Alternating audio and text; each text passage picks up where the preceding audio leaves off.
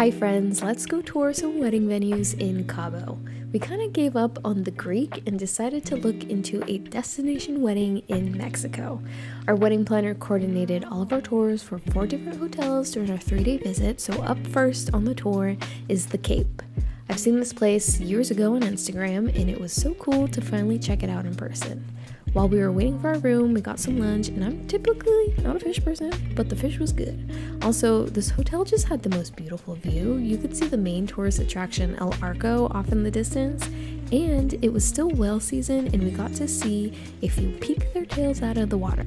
The rooms were so nice and cozy, and apparently all of the rooms have an ocean view, which is so nice.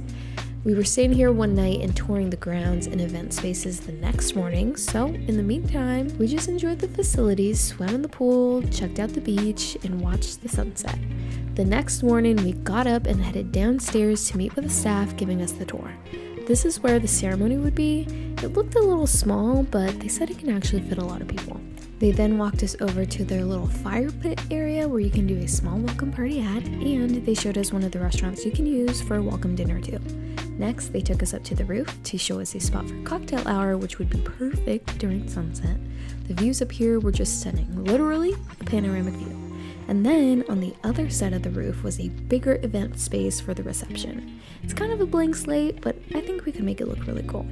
They also showed us a suite that we would be upgraded to for the wedding, which had a beautiful view of the property.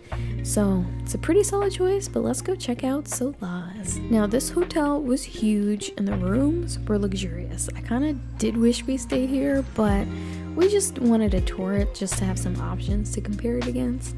But this is the rooftop area that they typically use for cocktail hour, but it seemed kind of just out of the way. And here you can do a ceremony on the beach, and right next to there is a little hangout area which would be cool for a cocktail hour.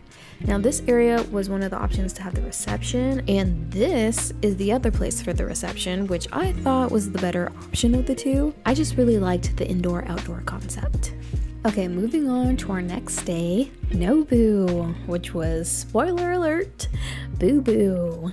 I'm just kidding. Nobu is obviously a super nice hotel. I would definitely see her on vacation, but we were just kind of underwhelmed with the event spaces they had shown us. And let me explain. So this is the main area that they usually have weddings at, but it's just too big for the amount of people we would have.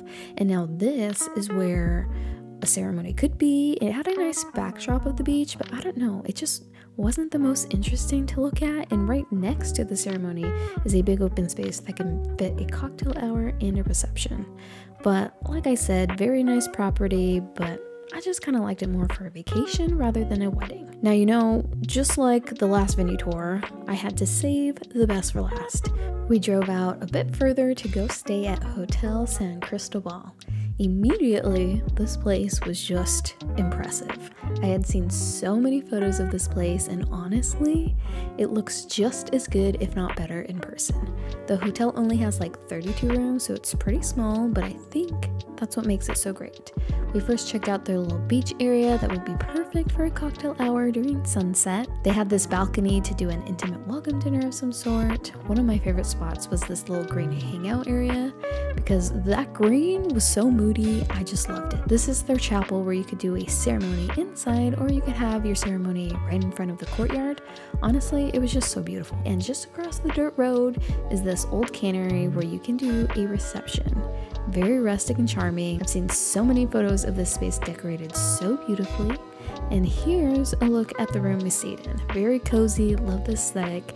I would say it's definitely the worst of the rooms we stayed in, but I mean worst as in it was still nice. And since we were staying the night here, we just hung around and checked out what the lighting could be like during our wedding, and just really got excited about the whole thing. Anyways, while this one was definitely the most expensive one, after seeing it in person, it for sure seemed worth it. So we booked it. So get ready for more wedding planning updates. And that's kind of it for our wedding venue search. Please comment the best thing you've seen people do at weddings. It can be decor or entertainment related or anything. Or tell me the worst things to have or do so I can avoid it. All right, thanks for watching, and I'll talk to you later.